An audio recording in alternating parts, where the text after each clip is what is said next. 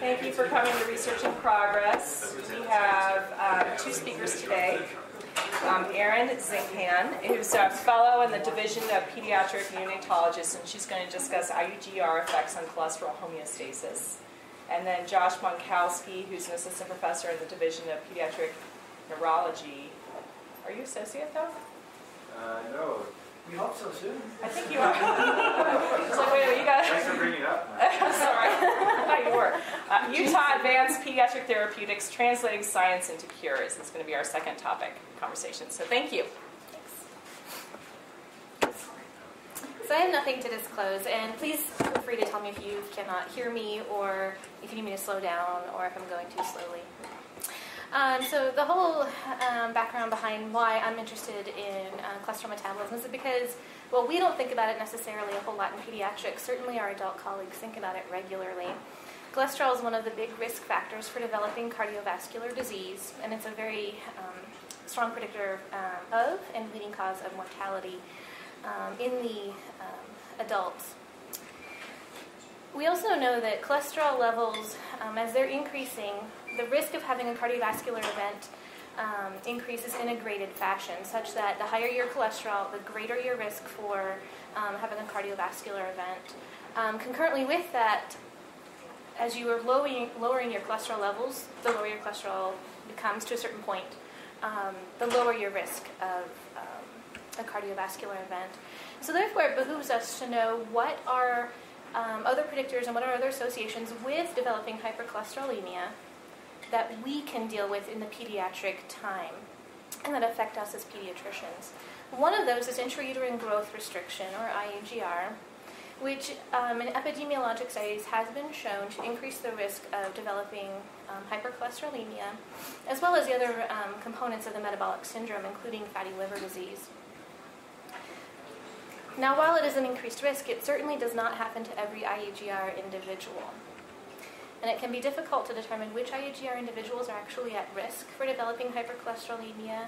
And because we always have a risk to our screening, to our treatment, to our prevention measures, it's important to know the mechanisms behind why and how IUGR is causing these increased risks, and therefore who to intervene and who to treat.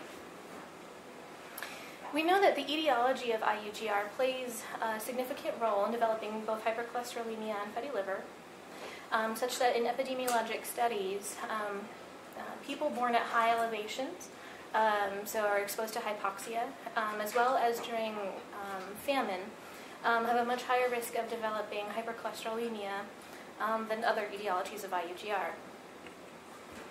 There's mixed data right now on whether uteroplacental insufficiency, or UPI, leads to hypercholesterolemia.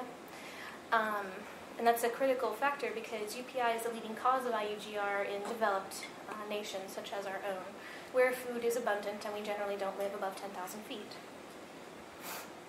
IUGR and diet certainly have an interactive role. IUGR individuals do seem to be more vulnerable to the effects of a typical Western diet when it's high in fat, high in cholesterol, as I know many of you are enjoying the cookies in the back, common in the developing world.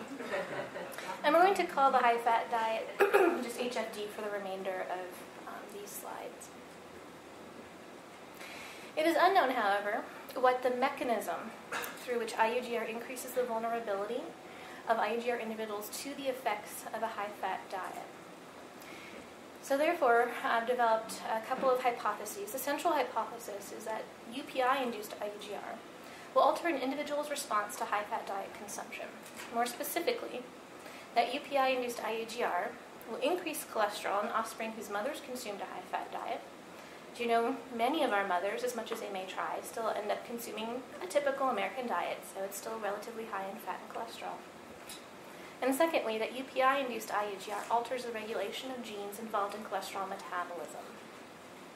So we're going to look at the results for the first hypothesis today, and we're going to get a glimpse at the second hypothesis, and then I'm going to talk about what we're actually going to do with that. So in order to start chipping away at these hypotheses, I've had to start my own rat model. You've heard some of the stuff about the new diet in our lab from last year's RIP. we've now started this with a prenatal diet. So these rats are either on the regular rat chow or on a high-fat diet for 5 weeks prior to conception and throughout gestation. The rats then, half of them undergo uterine artery ligation to produce IUGR rats.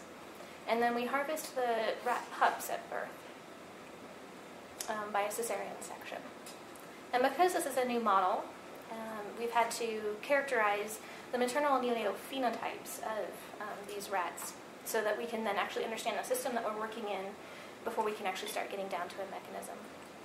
So all of these data are going to be, or the following data are going to be showed as follows. So the regulars, the moms who are on the regular diet, regular plus IUGR is the regular diet, and then these moms themselves undergo the IUGR surgery for their pups. A high-fat diet, and then the high-fat diet plus the IUGR surgery. When we look at their pre-pregnancy weight, there's no difference between these groups in their pre-pregnancy weight.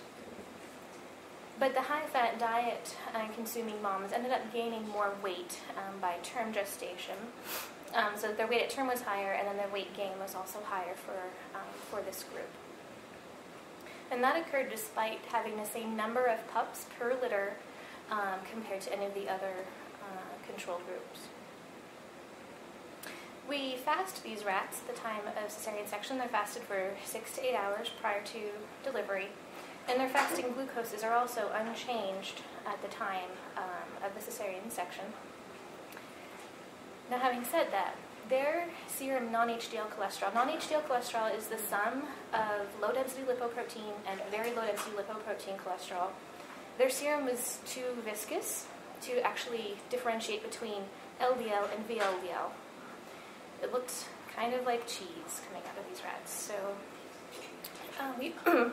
as a substitute, we looked at the non-HDL cholesterol, so the sum of the bad cholesterol, essentially.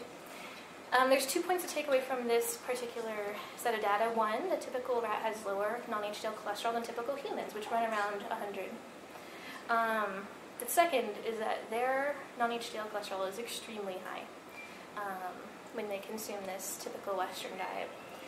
And lastly, that those who undergo the IUGR surgery have lower cholesterol than those who do not when they both consume the high-fat diet.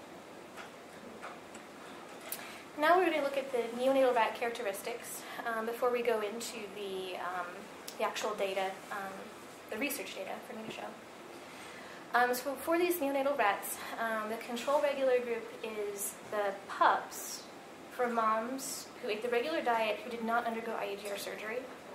IUGR regular is moms who consumed regular diet who did not go underwent the IUGR surgery. So these pups themselves are growth restricted.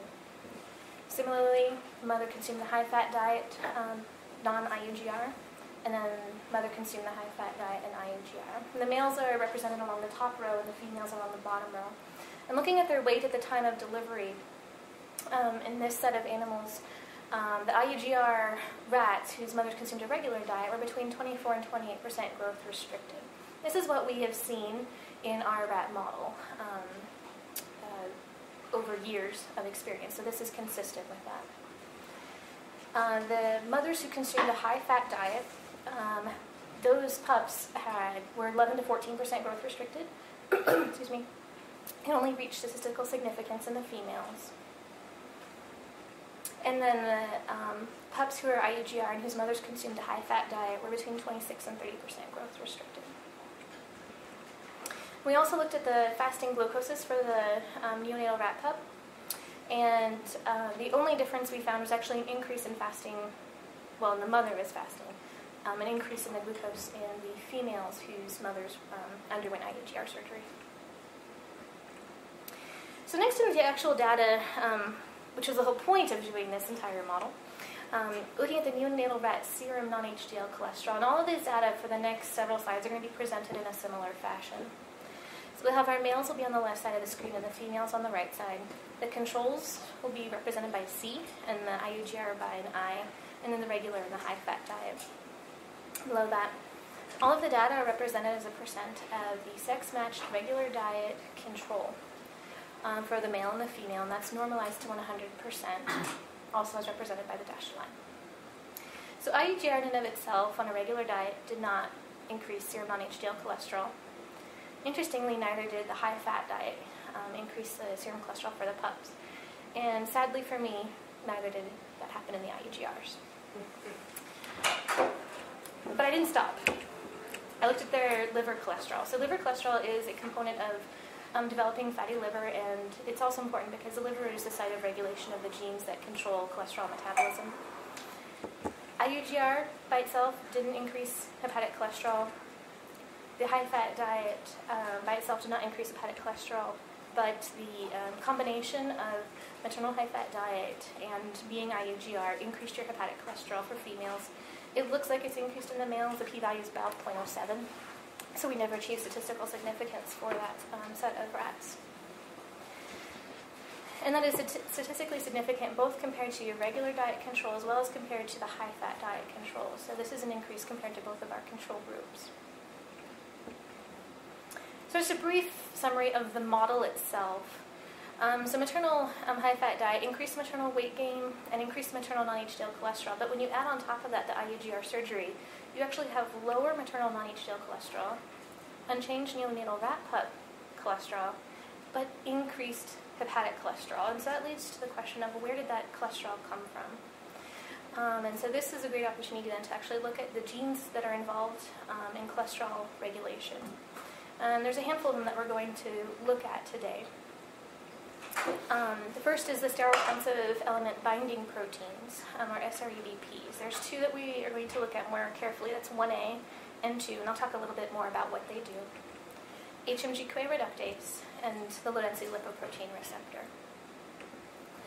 So SREBP 1A and 2 both, independently, just because I didn't think you wanted to see this twice, I didn't put two separate proteins on here. But they can both bind to their sterol response element, or SRE, on the low-density lipoprotein receptor, producing the LDL receptor, which is moved to the cell membrane, binds to serum cholesterol, and internalizes it. Similarly, SREBPs can bind to HMG-CoA reductase. It's the rate-limiting step of de novo cholesterol synthesis. And then in turn, high hepatic cholesterol levels end up decreasing SREBP, mRNA, and protein, so both transcription and post-translational modifications. SREBP1 contains two alternative transcription start sites. Then it produces two distinct proteins with distinct functions. SREBP1A is a transcription factor for both cholesterol and lipid metabolism, whereas 1C, which is slightly shorter, only is involved in lipid metabolism. It's not involved in cholesterol metabolism, and so we're not going to talk about that further at this point. SREBP2 has no known splice variants to date, but it is a transcription factor for cholesterol metabolism almost exclusively. And so we're going to look at mRNA levels of those particular genes, starting with SREBP1A initially. So IUGR didn't decrease SREBP1A, didn't alter, high-fat diet didn't alter SREBP1A, but SREBP1A was decreased in males and females in the IUGR high-fat diet group. And in the females, that was also significant compared to the high-fat diet control. SREBP2, similarly, was decreased by IUGR in lean males, decreased by the high-fat diet, again only in males, decreased by IUGR in the male and the female in combination with the high-fat diet, and for both was significant compared to the high-fat diet control. And so we have a system now where we have increased hepatic cholesterol in the pups, and we have altered mRNA levels of two big transcription factors that control downstream targets. And so then we looked at the downstream targets, HMG-CoA reductase and the LDL receptor. So first, HMG-CoA reductase, which was not changed by IUGR, actually increased by the high-fat diet, and compared to the high-fat diet, decreased by the combination of IUGR and the high-fat diet. And then lastly, the LDL receptor, not changed by IUGR, not changed by the high-fat diet alone, and decreased in the males who are IUGR and whose mothers consumed a high-fat diet. So what we were able to conclude from this is that UPI-induced IUGR increased hepatic cholesterol and decreased SRABP1A and 2 mRNA levels in a sex-specific manner, and to a lesser extent did alter downstream targets, HMG pyridoxine and the LDL receptor, at least for the mRNA levels. This happened only in combination with high-fat diet consumption in the moms. The future directions are going to be really to look at the mechanism of increased hepatic cholesterol. So all I've shown you today has been just the mRNA levels. We want to be looking upstream of that at the factors controlling SRABP1A and 2 synthesis. One of those big factors is going to be PPAR gamma, which is one of the transcription factors for the SRABPs, and has additional advantage of being able to manipulate SRABP1A and 2 synthesis via pharmacologically relevant factors. So PPAR gamma and the SRABPs to a lesser extent respond to the fatty acid environment. So if you have a high saturated fatty acid environment, both of those genes are decreased in their activity and their function, whereas anti-inflammatory omega-3 environment increases those proteins. We're also going to be looking at the transcription a little bit more closely in the SRABP1A and 2 genes, and look at the epigenetic marks along the lengths of these genes. We're going to be looking around the promoter for SRABP, around the alternative transcription start site, along the length of the gene, all the way through the end to the 3' UTR. We're also going to be looking at the function of altered SRABP synthesis, so looking at protein, looking at activity, looking at downstream targets and their function, as well as the biology of the system, looking further at cholesterol levels. And then ultimately allowing these neonatal rat pups to grow through weaning in adulthood. Unfortunately, at this point in time, we have a 50 to 80% mortality for the moms. And so it's becoming challenging to actually generate enough neonatal rat pups to allow them to grow. Partially because they don't seem to be healing their wounds very well. And so when we perform the surgery on them, they don't close that wound as well, and some of them have sadly eviscerated. And there's a handful of them that never go into labor. They'll go to the 25th day of gestation and die. And we have not seen either of these problems with our regular diet rats, whether they're controls or IUGRs. The other things that we're doing, as some of these rats have been able to grow up, is looking at glucose tolerance tests to get a sense for insulin resistance, as well as MRIs, looking at visceral adiposity. And because this is a work in progress, I threw in 2 quick slides here about what we're actually looking at on MRI. So these are just control males. I don't have MRIs analyzed yet for our IUGR males. But for our control males, to orient you to this slide, this is actually not the same orientation that you would see a human MRI. And this is of their abdomen. So you can see a kidney, just to give you an orientation. The back is on the top of this particular slide, and unlike in humans, the left of the screen is truly the left of the animal, and the right is truly the right. It's just a factor of how they're actually scanned in the small animal imaging facility. We quantify both the visceral and the subcutaneous adipose depots. The visceral depot, we use the retroperitoneal fat, and using computer software, are able to actually quantify this, as well as the subcutaneous fat depots. The 4 pictures on here are the ready/ready is a prenatal regular diet / postnatal regular diet. These are all at day 60 for the rats that have been able to grow up. So the prenatal reg, postnatal reg. The one on the right is a prenatal high-fat diet, then postnatal regular diet. Bottom right, prenatal regular, postnatal high, and the last one is high-fat diet, both prenatal and postnatal. And a little bar graph on the left is just showing that the only group that had increased visceral adiposity, again, only among the controls, are those that both moms consume the high-fat diet as well as the rat themselves consume the high-fat diet. And we'll see how that compares with our IUGRs as well as in our females. And thank you very much.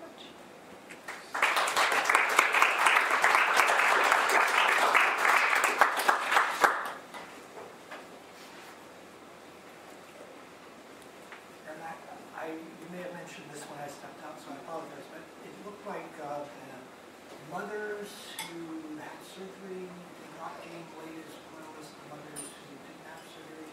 That's I correct. assume that's the issue of having surgery, or? Presumably it's the issue of having surgery. It takes 24 to 48 hours in other people. We have not looked at this ourselves, but in other people who do similar surgeries on rats, 24 to 48 hours for them to really get full bowel function back. So they probably don't consume as much food after the surgery, and that may be playing a role both in being IUGR as well as in their weight gain. And that's, unfortunately, that's just a fact of the system itself. And that, at what point in gestation do they get ligated? They're ligated at day 19 and a half of a 21 and a half day gestation. So really their food intake should be picking up the day after the surgery, but may not fully happen until 2 days after, which is when we're harvesting them anyway.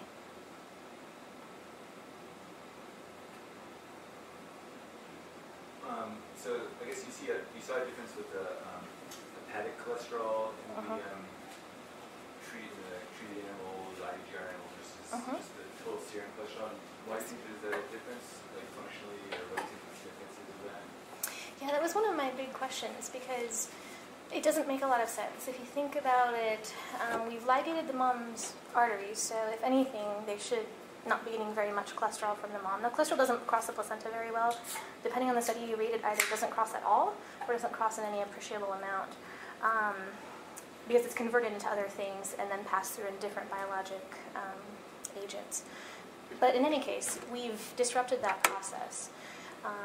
And so their serum cholesterol levels, I would expect to not necessarily be higher, but then the hepatic cholesterol was certainly higher. Now, and that's why we started looking at the genes. And granted, all we have at this point is mRNA, but it's a glimpse into what may actually be happening. Their HMG-CoA reductase is higher in the high-fat diet females, and they're the group that had statistical significance in their increase of hepatic cholesterol. And whether or not that is a dysregulated HMG-CoA reductase, whether it's from upstream factors or epigenetic factors or what exactly it is, I don't know the answer to that yet. That's one of the intriguing questions I have.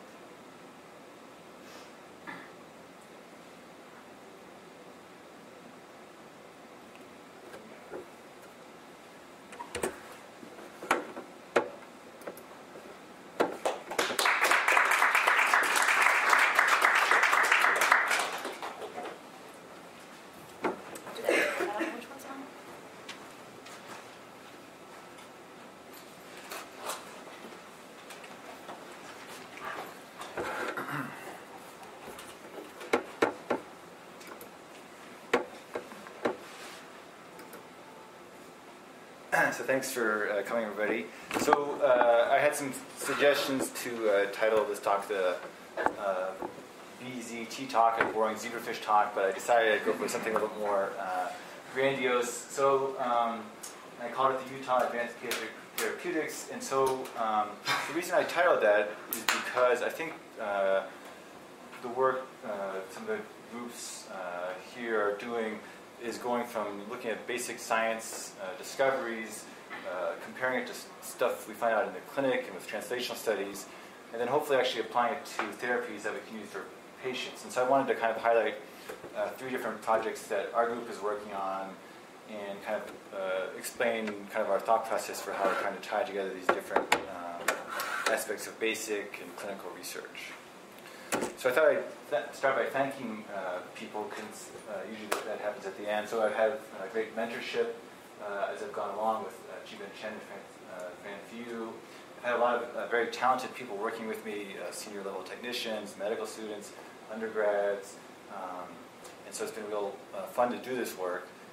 It's been funded, which has been helpful to actually do things. And then we have a couple other projects that I'm not going to talk about today, but that do exist if anyone really cares and wants to talk about it at some point. So, as we all know, there's various issues facing trying to pursue research in the 21st century. So if you just look at federal funding for research, it's actually dropped off in the past 5 or 10 years, especially noticeable if you actually control for inflation. And at the same time, that's, of course, reflected in how many people get grants. So whether or not you're an established investigator, that's someone in the blue line, or a new investigator, someone in the green line, your overall rates of funding are dropping. So there's big challenges for doing research. So that sounds all kind of doom and gloom. But at the same time, it's a really exciting time to be doing research. So like one of the really big things that's happening is that we're operating less and less in the dark when we see patients. And so one of the big technologies that's really driving that right now is the ability to find and discover new genes. And one of the big drivers of that is the fact that the cost for doing sequencing has dropped tremendously, much faster than the cost, or much faster than like the advances in biochip, in computer chip technology. The cost of sequencing is down to less than a couple $1,000s per human genome. So I expect that this, even though there's lots of technical and kind of informatic challenges in sequence data, I think this is going to really change our understanding of disease processes. The other thing is that the technologies that we have to use for doing research are much more powerful than 5 or 10 years ago. And this is like an example I like a lot. So this is a paper that came out about half a year ago in Nature, where these researchers at the University of North Carolina used a model of Angelman in mice, and they basically did a large-scale drug screen discovery for compounds that would help prevent disease. And they actually found several good candidates for Angelman syndrome. So we all think of Angelman syndrome as being kind of a developmental disease process, and once you have Angelman syndrome, you never get better. But in fact, what these researchers showed is that there's drugs out there that currently are available, that are FDA approved already, that could be used to help treat children with Angelman syndrome. So this is, I think, technologies like this are really exciting for all of us for thinking about diseases that affect children. So what I'd like to talk about today is how we kind of combine studies in basic science, understanding mechanisms, and then comparing it to our clinical understanding of patients to identify new therapies and treatments. So the first thing I was going to talk about was a project we have underway in the lab right now to look at finding new drugs to treat leukodystrophies. And it really involved kind of two components for this project. The first component was looking at kind of the clinical impact of leukodystrophies on patients. And the second half has been trying to develop an animal model to discover new drugs to treat patients. So leukodystrophies are diseases of the white matter. They're genetically determined. And from work with our own group here at Utah, we were the first people to find out what the actual incidence in a population is. So about 1 in 7,000 children will develop a leukodystrophy. And of those who get a leukodystrophy, the complication rates are very high. So about a third of the children will die by the time they're 8 years old. Another half of them will develop epilepsy. And then they're quite severely developmentally affected. So about half of them are ever able to walk, or so half of them can never learn to walk.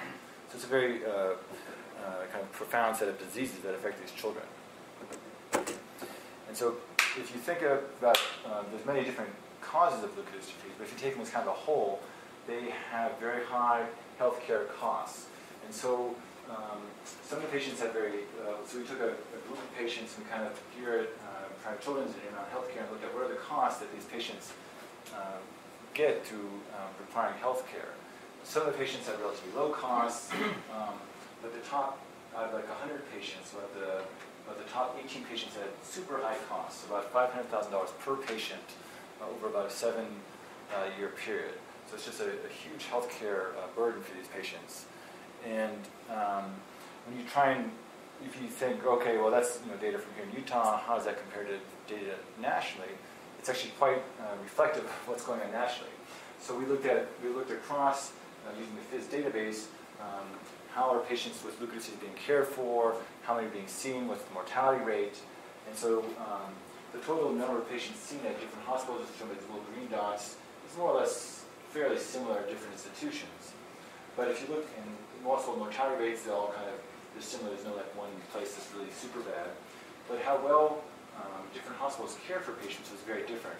So for each admission, we calculated how much were the costs for one patient per admission, basically. So if you had a high efficiency, you had very low cost relatively per admission.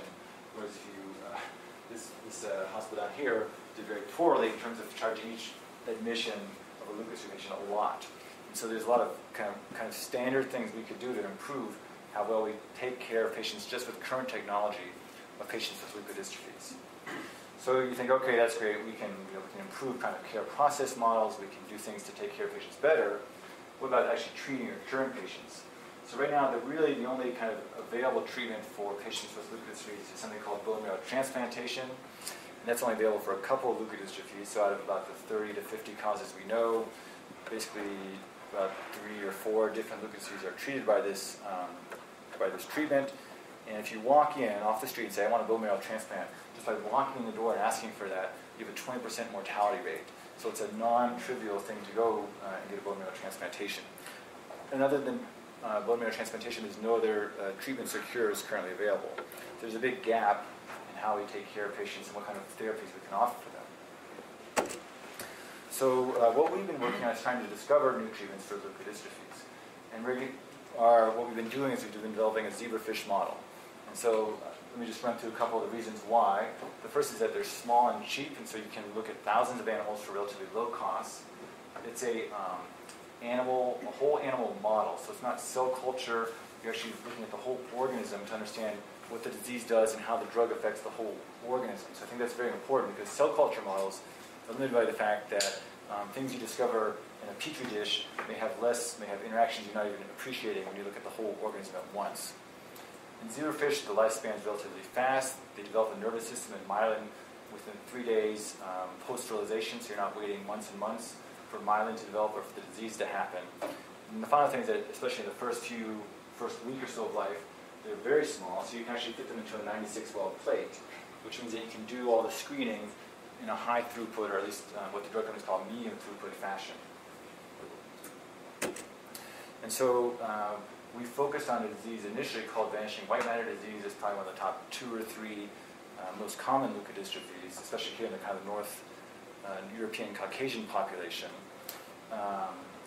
In order to do the screen, we made a transgenic zebrafish line in which the myelin itself has GFP incorporated in it, so you can actually see the myelin glowing green in the live animal.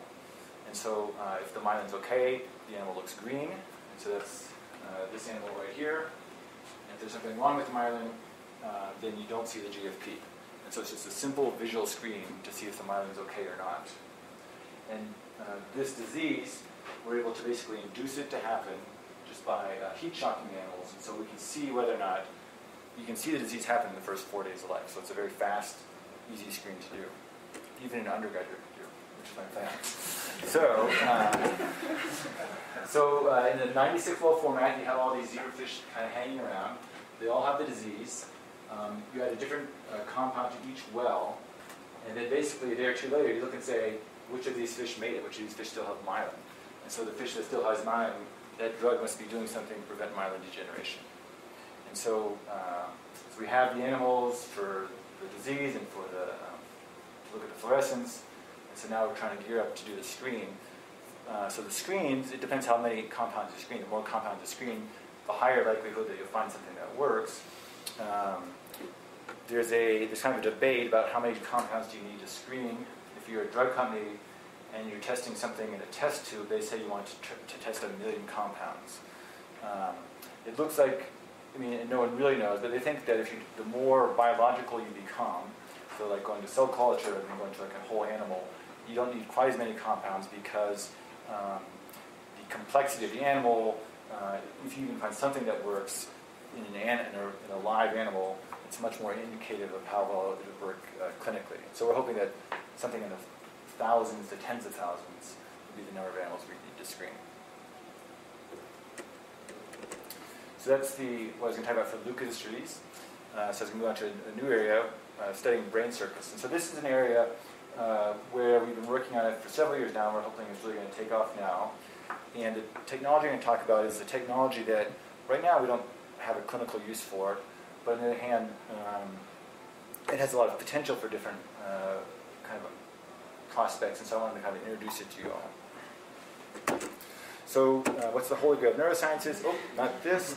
But, so if you think about the brain, it's a very complex place. There's lots of circuits. They all have to be connected correctly. And if it's not corrected correctly, like for example in Tokyo, you can't get where you're trying to go in the brain, things don't work correctly if it's not hooked up correctly.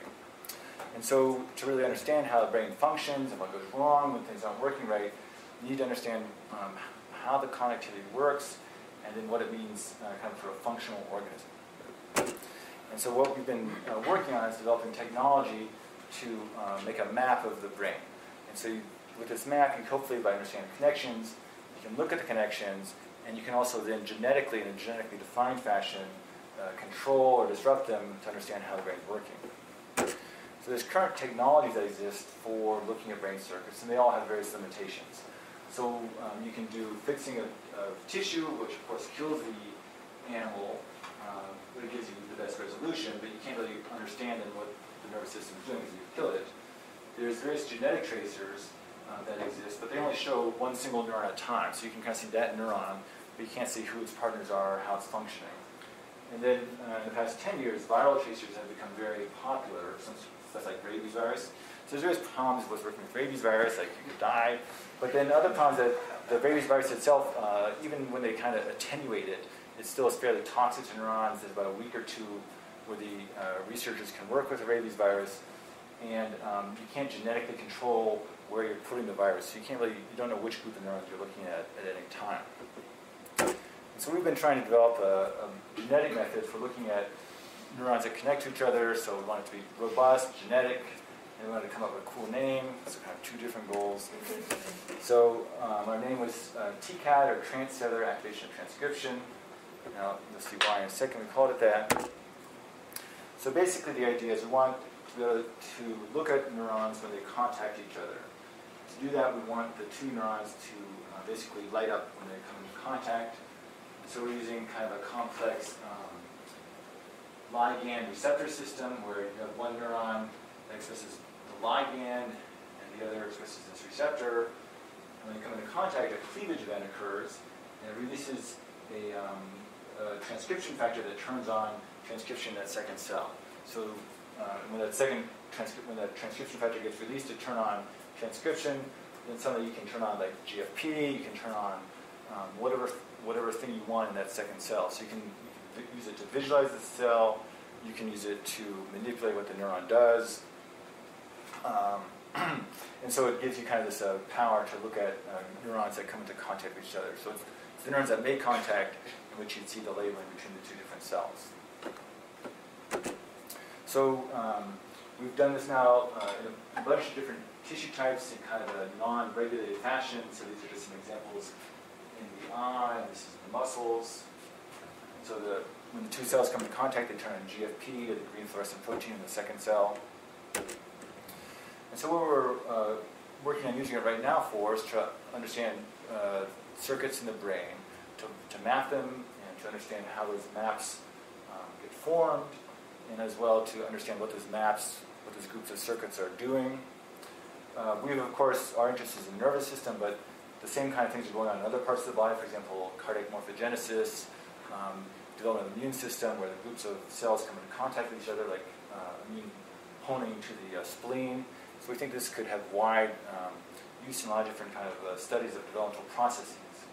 And then we've all designed it for use in an animal model system, but could we use the same kind of things to design site-specific therapies in a human? And so I think this is something in the future that we want to explore.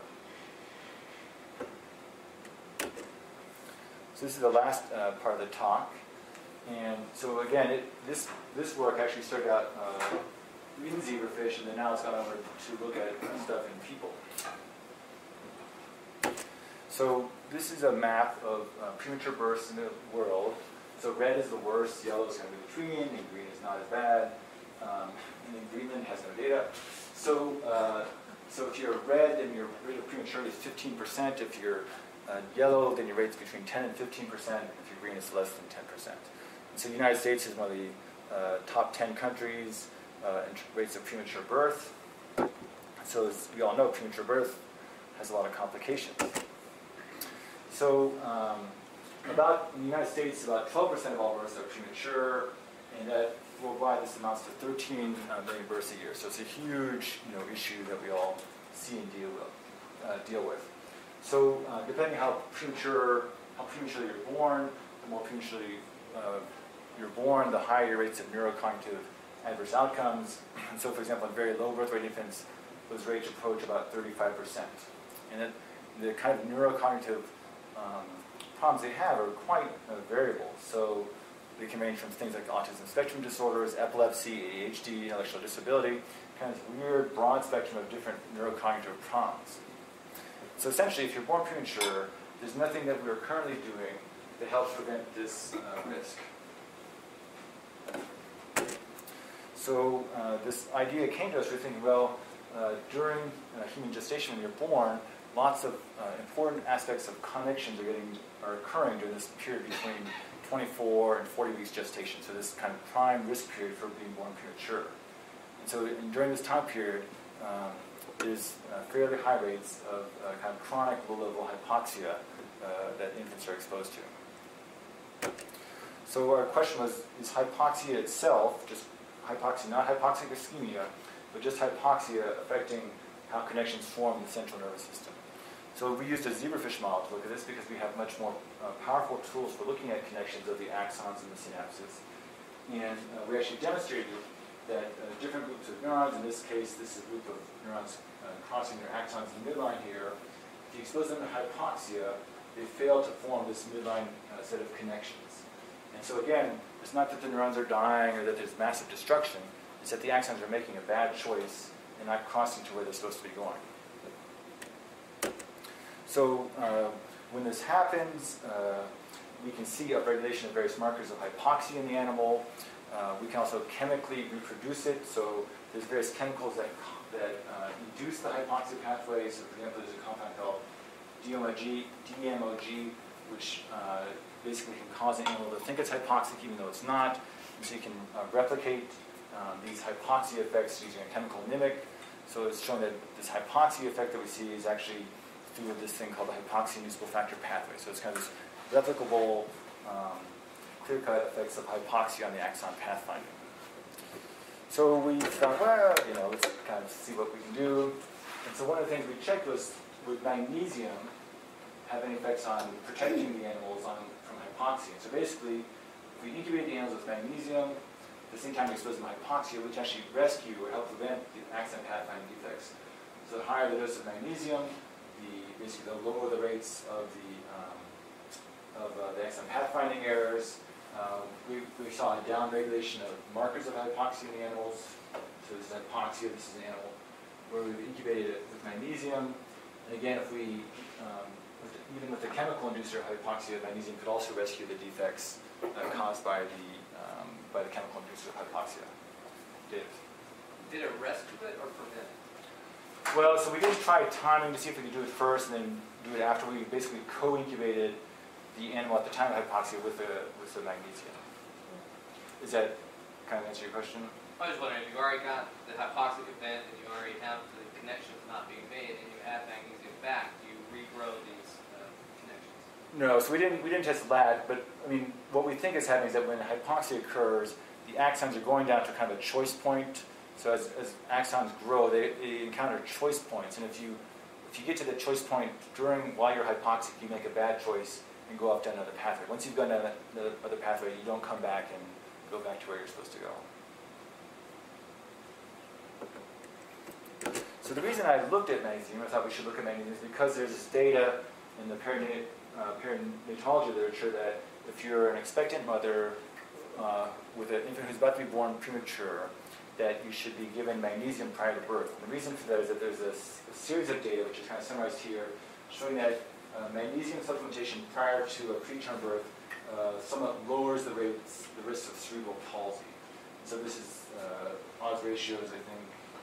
So this is 1 with no effect, and then most of the data kind of falls a little bit to the left, with magnesium having kind of a protective effect for cerebral palsy. And so this is a single, well, it's basically giving the mother magnesium,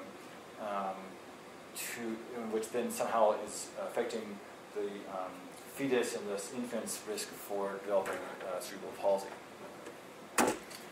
So then the question I had, kind of based on our own data and then seeing this data about cerebral palsy, was that would magnesium supplementation in premature infants help reduce long-term neurologic complications in the infants.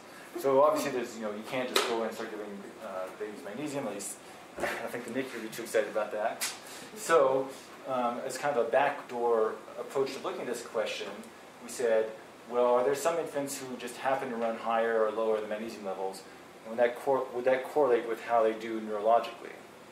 And so what we did is we basically looked at a convenient sample of 79 infants where we knew what their outcomes were. So these are premature infants, and we had their outcomes, we had the magnesium levels, so we said, let's take a look at this and see what it looks like. So 79 infants, they're all less than 1,200 grams, less than 27 weeks gestation, and we had follow-up for up to 5 years after birth using HELP2 and EDW, so long-term follow-up. And then these are just kind of the demographics, a little over half are male. In the long term, 13% developed epilepsy, 33% had an abnormal motor exam. And the abnormal motor exam is followed at the state health clinic and the neonatal follow-up clinic. Because actually getting that data is non-trivial, just to point out. So only some of the infants seen in NICUs actually get seen at the state health department or state health clinic. And records are incomplete, so it's just kind of a hassle to get that data, but it's really important for understanding what's going on. So, so this is where you kind of have to think, okay, how are you going to understand what's going on?